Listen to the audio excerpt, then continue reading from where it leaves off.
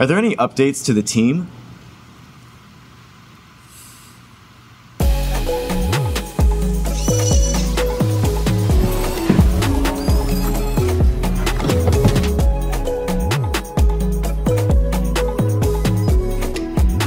We're doing a Q&A this time. So you've seen Q&As. We've done one on the main channel, a bunch. And we've done them on the podcast. But it feels right to do one on the studio channel because you can talk to all of us, the whole team. So the two newest people to the team have been incredible, Mariah and Ellis. Mariah is an editor, video editor. So as you can imagine, turning footage into final product, something I've been doing for a very long time. Finally let it go a little bit. Yeah, found a person, very skilled, super quick to pick up the style and everything. It's all been incredible. Yeah, and we have Ellis Roman also, who's now working as a podcast producer. You may have actually, if you've been listening to the podcast, you've probably heard his name in the credits. A lot of people are asking who he is. He's fantastic, incredible with sound, really good working with Adam so far, and I think the podcast has really been brought to new heights. I'm excited. Overall audio and video wizards. 100%. Yeah. I'm Adam, and I am the podcast producer. I'm Ellis, and I'm an audio editor here for both the podcast and the channel and whatever else needs audio editing. This is true. Can confirm. So we have Mac, obviously you guys are familiar. We have Boris, Mariah's pup. Brandon, for the longest, has been sending us pictures of the cutest dog, and now we finally have her in the office. This is real. Here she is. Here she is. Look at her. Oh my gosh, she's perfect. I know. I'm gonna cry. Dog. You're sitting like a person. Why are you saying like a people? You're not a people. Yeah. You're not a people. She can't be a people, anyways. You can be a people. She's Thanks, Brandon. So that's Rue. We have my dog Zuri, Who's also the cutest dog also ever. super cute, and I love her. She's not in the studio today. We're trying to get Marquez to get a dog, but he refuses because we have all the studio pups. What kind of dog just would he get get? Marquez a dog? Oh, can we Just get Marquez? show up at the office one day and be like, "This is yours now." Here's your new German Shepherd. Yeah, I'll be like a big dog. I mean, it's At least once a week. I was gonna say 2. I'm Vin, art director here. I'm Brandon, class clown. Gotta have a Wawa. Hey, I'm Hayato. I'm the producer for the studio channel. And I'm Mariah, the editor for the MKBHD channel. I was an editor for Android Central, so I did a lot of writing for the site. I did the videos, shooting, hosting, editing, all the things. I've been editing videos for probably like 10 years, if I had to guess, but before this, I worked for 3 years at a local company in St. Louis as their main video editor, and I would do the camera stuff, I'd help with the scripts, I'd do like a little bit of everything. I was working at Android Authority as their senior reporter, producer, video producer, editor, reviewer, everything. How does that look on a resume? Prior to this job, I was a junior graphic designer at a place called One Trick Pony, and they were an advertising agency. They also called themselves like a creative shop.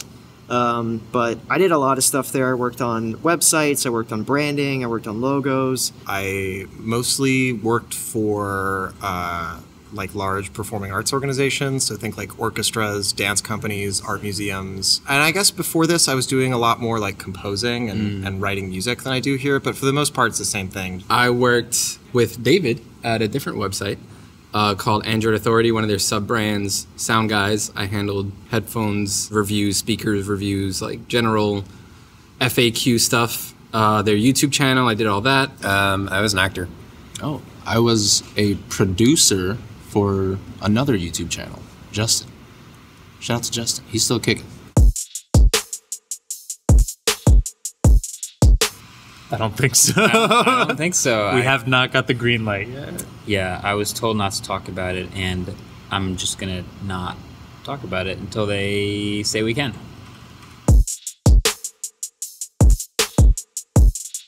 I'm Tim. I'm the graphic designer for the channel. Hey, I'm David, and I'm the writer and researcher. The postmortems are definitely they're not very official. They're sort of just like office conversation. I usually ask for feedback on stuff for like the waveform clips because it's so topical. So I just want to make sure that when we do the thumb, It feels like something that people would want to click. It feels like it's representing the subject matter properly. Have we changed a thumbnail before?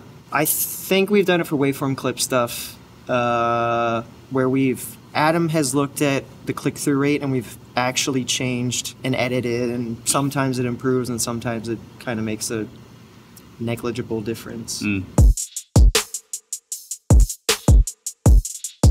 There's a simple answer for this one, which is that I live and work remotely from San Francisco, while pretty much everyone else lives somewhere in the New Jersey, New York area. If I want to be in a video, I gotta go fly in, and I've done that for a few videos, namely the like studio tour and things like that. And I'd like to do it more, but it's kind of a limitation we're at right now.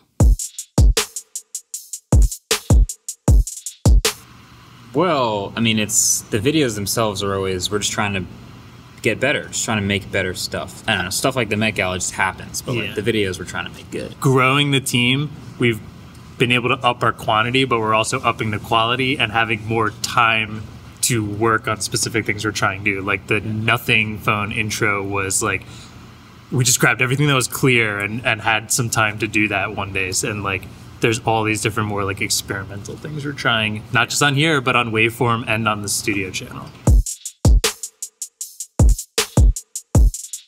Okay, yeah, so that's not the car that I don't drive every day with it just on the top of the car, like to go get groceries or something. That is a separate car dedicated to just always having the camera rig on it. So anytime we had an idea or wanted to go shoot a car thing, we just do it. The video that took the most planning was the road trip. There was a lot of prep work for the road trip video. I think that was also probably the one that took the most production afterwards. I think I spent about a week and a half, maybe 2 weeks on each of the 2 episodes. It's been pretty low-key so far this summer since all the stuff comes out in the fall. But when there is like a quick turnaround time, you're like, well. I think as we get into the busier season here in the next month or two, like you're gonna have it harder than me because like main channel has more deadlines, you know? Studio stuff, we try to get like a consistent schedule, but also it's not a super tight deadline. You've got like embargoes to hit, and yeah, I feel like unscripted also, like you have to figure out like where the thread in the story is, and so that takes probably more time. If Marquez just sat down and was just saying things and I had to like make it make sense, that would probably take a lot more time. I handle most of the audio in the studio, I'd say. Like one of the first videos I worked on was the electric F-150, the F-150 Lightning video. And there was this weird challenge where Marquez had some of the A-roll done outdoors, some of the A-roll done indoors, and some of the A-roll done in the car. So we had these 3 different locations that kind of sounded way different. And it was this kind of interesting challenge where like I couldn't make them all sound exactly the same because it would look jarring. weird. Yeah, you'd see these different locations and not hear the different spaces. But I did have to level them out so that it was a little bit more conducive. So yeah, some of the more extreme audio stuff I'll tackle. Probably 50% of videos, Marquez handles the audio or Mariah handles the audio or just There's also like, it depends on what you qualify as audio, because then there's sound effects that like Vin has a big part of too. So like Vin and Brandon, when they're working on intros, we'll just try and figure out what sound effects would look good or sound good for certain parts of the intro. So like everyone kind of does audio too, just depends on what the final product is going to be. We generally tend to just make it work. I don't think we really scrap anything, we just rework them. Like generally the one that I'm thinking about is like that one Apple Watch shot that we tried to get that we were in the room for like it was usually like completely different idea. Yeah, usually technical difficulties with like machinery that like gets us to stop. I mean, that was also the Mia days. So Mia would be like, "This is what the camera's gonna do," and then we try and do that once and it doesn't work, and we're like, this is what the camera's gonna do. Yeah, instead. we get ideas in our heads, and 7 times out of 10 we get pretty close, and then the other 3 times we really have to bend the idea around the hardware. So We almost never scrapped though. I can't think of a shot we fully. it's kind of a sunken scrapped. cost thing where we get in so deep. We're like 8 hours into a shoot. We're like, we're not scrapping this. We're getting something good out of this. It's just going to be different from what we started with. It's kind of different for each one. With the waveform stuff, that was pretty much all baked when I got here. It was just a matter of implementing it into the banners and into other stuff. So I kind of cleaned up the logo a little bit, but that stuff was already done. The main channel stuff, pretty much the same thing. Like Michael had done a lot of work. These guys have done a lot of work with the logo. The studio is the biggest lift, but I did go through probably like 30 or 40 different iterations of logos before arriving on the final one. And yeah, I mean, I had a month to work on it, so it just took a lot of time and trial and error experimentation. I think there have only been 2 videos edited by somebody else. David edited the OnePlus reactions video when I was out, and then we had the Leica M11 video was a collaborative thing. So I shot and edited like the last 2 minutes where we went to Central Park. Otherwise, that was all David and Brandon together. So The main channel, being over 10 years old, has found its own voice through like a single person editing it the whole time. So being like the second person to ever edit like for the main channel is like kind of weird because It's cool, though. It's a big deal. I've watched it for so long, like since he's been in his college dorm. So it's like, you know, the style has a very specific like structure and like element to it. There was handoff for the dope tech we just did, where I did the Odyssey arc section of the video and then he did the rest of the content for that episode. But it's mostly like I'll be handed all the footage from like Brandon and Marquez, and then I just go straight through it and do it all myself. So I just want to say sound is such a funny thing. Yeah. Because silent and hum are opposites. Mm-hmm. And yet when you say the silent hum, I instantly know what you're talking. Everyone instantly knows what you're talking about. The silent hum is the air conditioning, or it's the HVAC system in the building. And pretty much as soon as I got hired here, that was like public enemy number 1, was trying to get rid of the silent hum. So if you listen to some of the videos that I've worked on, hopefully you don't hear the silent hum. Yeah. I'm trying to think of the iPad OS 16 video should be humless. The problem too is that you don't want to completely just get rid of everything, because then it sounds weird. It's like every time someone talks, you'll hear them, but then when they're not talking, it just gets silent. So for the longest, we couldn't just like cut it out, because then Marquez would talk like this. So Ellis has found a way to like mesh the two, so it sounds like natural, but hopefully a lot less of the hum. Thank you. Yeah, the silent hum, as you said. The silent hum. Good question. We met each other through a job that he had previously, and we started working together after that point. Because we were like, we work well together, like same just ideas. the two of us, like fully producing like I would say an outstanding video for that time. At that point, Marquez reached out to us, and the rest is history. So I think the moral of the story from my end is you never know. Michael actually pitched me the job. I didn't see the application, and he shared it to me on Facebook, and then we had like a long phone call, which I'm eternally grateful for, and convinced me that this would be a good like place to get in on the ground floor, and it's been amazing. So You're amazing. big thanks to Michael. How'd you get hired? I got hired because Marquez tweeted it, and I applied. I used to watch Marquez's videos as I was like falling asleep, and the week that he put out the video that was like, I'm hiring, I remember watching that like right as I was drifting off to bed, and like the last thought I had before my eyes closed were like, oh, I should apply to that tomorrow.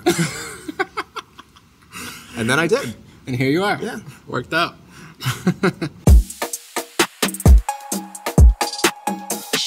this is one of the things, if you talk to, I have a lot of YouTube friends who we talk about, like, if you have a second channel, what do you put on it? And if you have a third channel, what do you put on that? And people get really used to a certain format or a certain type of video on the main channel, to the point where the second channel is just the place to put ideas and cool things that are just not in that box. So we have all kinds of ideas. It also forces me in particular to be a little more out loud about the behind the scenes process. Usually I just make the thing, but it's kind of fun to like actually break down how we're doing it, narrate it a little bit. The studio channel, at least in this first year of it being created, is like very experimental, and I think it opens the opportunity to be able for people around here to review things that they're really interested in. Like, I love gaming. We barely touch gaming on the main channel, and I'm trying to find ways that we can do that on the studio channel. Exactly. We're really finding our efficiency on it, and we'll have way more stuff coming out soon. Most of the studio videos we shot on like a Sony A1 or A7S III for a while, and then we moved to the Canon R5. Now we've got 3 Canon C70s that we're using for this video, and hopefully all future videos. The C70 is a lot bigger than I would like for like vloggy style videos, but it's such a phenomenal camera. The image, even though it's a really similar camera to the R5 in theory, like the image looks way better to me. Colors really well. C-Log 2 is fantastic. Like I love these things. And direct onboard XLR is fantastic. We're using a Sennheiser MKH416 right now, the same thing that we use for the main channel.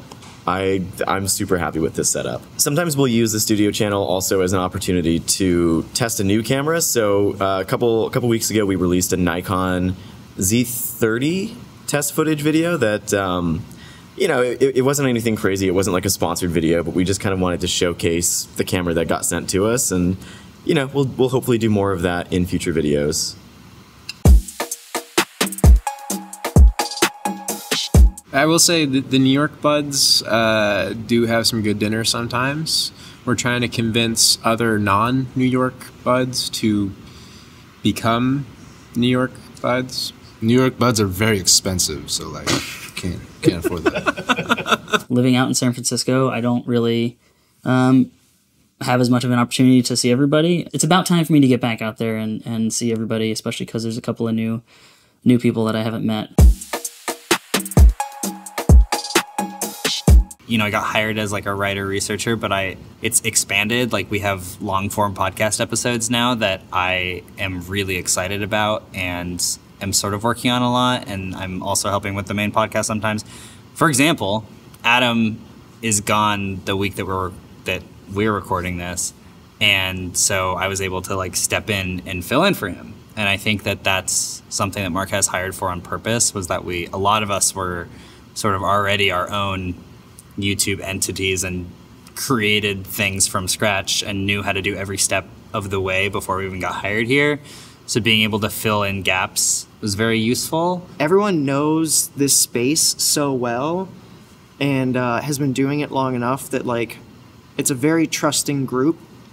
So I might be the graphic designer, but the best idea for a thumb or a t-shirt or channel art might come from somebody else, and it's just a matter of me executing it. Like, I think it's just not about having too much pride, and I feel like we all are capable of doing everyone's job, like you said. Yeah, the real graphic design was the friends you made along the way.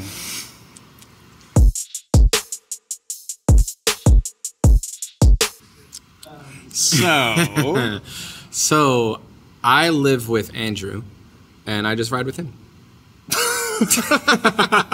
We carpool. Or Carpool. yeah, he drives me to work. That's that's what it is. Or we take public transportation, which turns into an adventure every morning, and we walk in the morning into the office with a story. So either way works. Hayato sometimes comes with us. Yeah. Like this morning. I mean, for me, video skills were almost entirely self-taught. And by self-taught, I mean just grabbing a camera and shooting, and to an extent watching a bunch of online tutorials on how to do stuff that I was trying to figure out how to do. Making a lot of bad videos until they gradually become better videos, and yeah, just I've been doing this for, I mean, think about the same as you, like about a decade, give or take. Yeah, like it's not something that happens fast. Yeah, yeah. YouTube University, baby. I would say 90% of my time is making horrible, disgusting things, and then the 10% is like the pretty okay, decent stuff, but no one sees the 90% that's really, really bad. Yeah. We made a Skillshare course on a lot of this stuff. It's just available. We made a masterclass on some of the communication specifics. You should have someone there to tell you that it is very, very bad, because if you make it for yourself, you're like tunnel vision and you're like, this is great. This is the best thing I've ever made in my entire life. It's your baby. Yeah, and then you show it to someone and they're like, what is that? I think there's a nice evolution, though, from like when you're making bad videos and then you get good enough to make like pretty good videos, but then you get good enough to make good videos with intentionally bad edits later. You've come full circle. Yeah, That is, yeah. Well, that is a really interesting distinction. Yes. The team, the studio, because everyone has all these different overlapping skills, is the only reason that now we do have overlapping projects. 3-4 years ago, when it was a smaller number of us, it was one thing at a time, start the project, and we don't even think about the next one until it's done. And like that's just main channel. Now we're starting to work on some other things on the main channel, but now you also include studio and waveform. Like, Yep.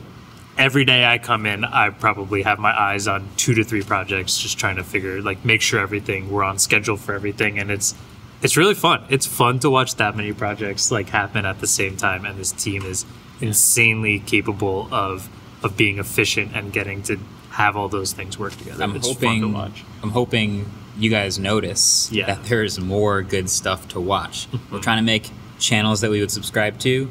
We're trying to make videos that we'd want to watch. For sure. Hopefully we're successful.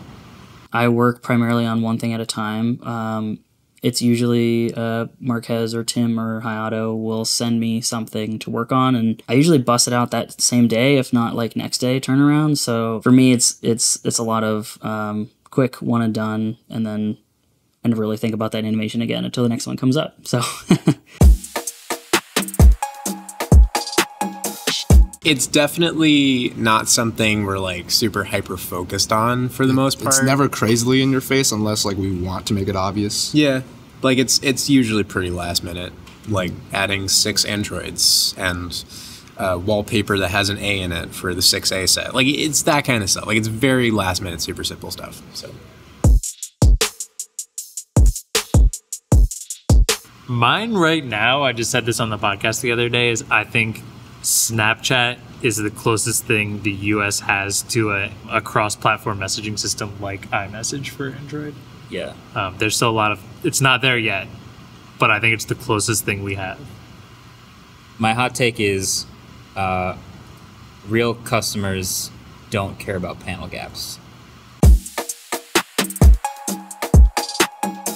Radiolab, I think, specifically was the first piece of media that I ever got obsessed with in like 2009. And I think that the way that they tell a story is like one of the, still to this day, one of the best narrative ways to tell a story that I've experienced. And it has definitely affected how I like to both make videos, but then also make like the long form podcast episodes that we make. There's a lot of designers that I follow. To name one of them would be Ollie Moss or Michael Beirut or Paula Scheer. Like Pentagram in New York is a huge inspiration to me. Like they always do just incredible work. A lot of like Netflix shows and like Hulu, Euphoria and whatnot. We love taking lighting inspiration from them. I love anything Baz Luhrmann. Like, you know, those movies are just like incredible. The Super Carlin brothers, which they do a lot of like Disney, Pixar theories, and I'm obsessed with Harry Potter, so they talk about Harry Potter all the time. But the editor always puts in like funny little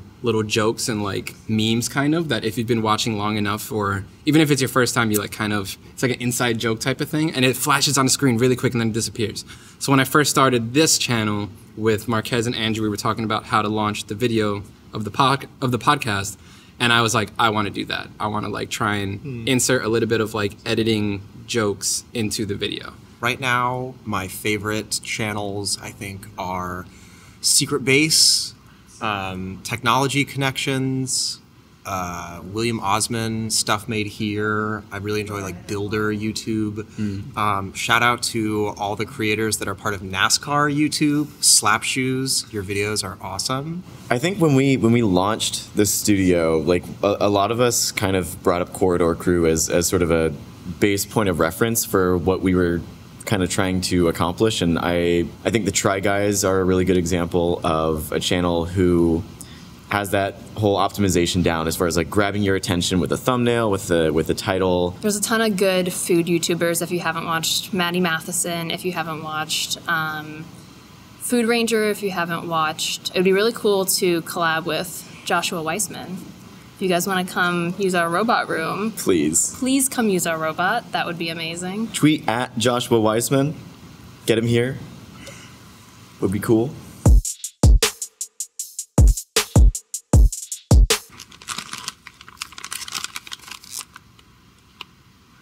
Yeah, my favorite snack at work is going to be the dried mangoes. I had a couple things I was going to choose from, but I think this is my number one. Sorry, there's a lot of good snacks. I think I'm an Aussie Bites person. I brought everyone onto the studio on these from Costco, and they're like, oh, they're so good. God, that's heavy. So my snack of choice is the peanut butter pretzels because I'm a peanut butter fiend. You gotta have the That's It bars. Only fruit. The only 2 ingredients. Wait, what's Pretty your solid. favorite flavor of the 3 though? Oh, blueberry for sure. It's really big. My favorite snack in the office for sure is these fig bars. We got blueberry and raspberry. I love the blueberry ones with a black coffee in the morning. It's fantastic. So this is objectively the best snack. Is this in focus for you? The spicy queso, 10 out of 10. They are all gone immediately. That plus Ellis discovered a little guacamole. Goes a long way. Oh. Peanut butter pretzels, they are dangerous as heck, and you have no idea how many calories are in these. And How it is many? So 8 is 130. That's not too bad. Not when you're just like grabbing handfuls. Organic. Yeah. Wow. The organic part has nothing to do with why I like them. They're Are just they made of plants? I don't know, but they're really good and they're really addictive. For me, the very first thing I worked on with Marquez was the 2017 intro animation, which was just a real simple logo swipe on. So it was like whatever the first video in January of 2017 was the first time any of my work showed up on the channel. Didn't we do the HomePod? The A-roll set for Snapchat spectacles? Wasn't that like ripped to Snapchat or something? Yeah. Or like a problem with Snapchat? Mm-hmm. The thumbnail that I remember that was like really big when I first started was the F-150. Yeah. And then that went in Top Gear magazine. We made the Apple versus the Paradox of Choice video, which I worked on a lot, and I was really, really happy and proud of that video too. So. Yes, absolutely. There's the last match cut video that we did absolutely tanked. It was like, I think it's still the worst performing video on the channel, but I don't really care. It was a lot of fun to shoot and produce. It's a great way to have guests on. We had Isaac on last time. Maybe next time we'll have a different judge or a different contestant. So yeah, I loved making match cut. Definitely want to do that again.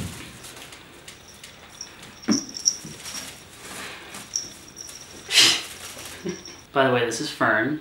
She's an unofficial member of MKBHD. She hasn't met anybody. Well, actually, she met Tim. Maybe someday. She was sleeping on my lap for the entire interview, but now she wants to get away. But I couldn't resist doing this for a blooper.